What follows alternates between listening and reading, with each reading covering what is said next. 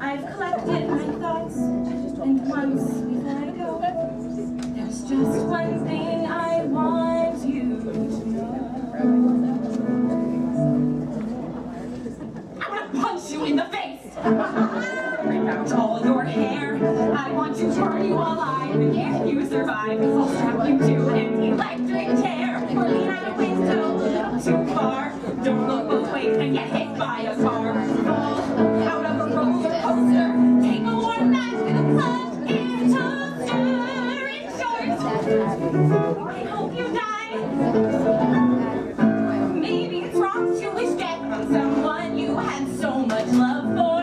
But since we shared so much, it makes me want to kill you more. I hope you both are doing great. New couples always are.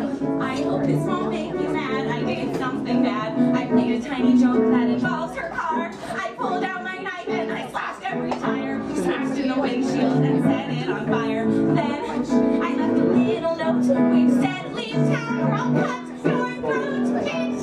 In short, I hope you fucking die. Okay, so maybe I've gone too far. Maybe I'm saying this out of spite.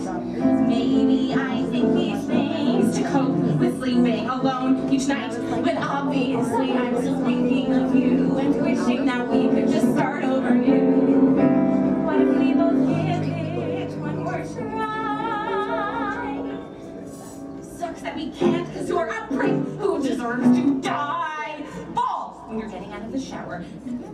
On the floor because you were always plucking your eyebrows and always caring more about your eyebrows than you ever cared about me. And when you fall, the tweezers pierce you right in between your eyes, which are not hazel, they're brown. Get beaten and slugged, molested and mugged. Wake up to find yourself being raped and drugged. I hate you, I'm leaving, goodbye. In short, I'm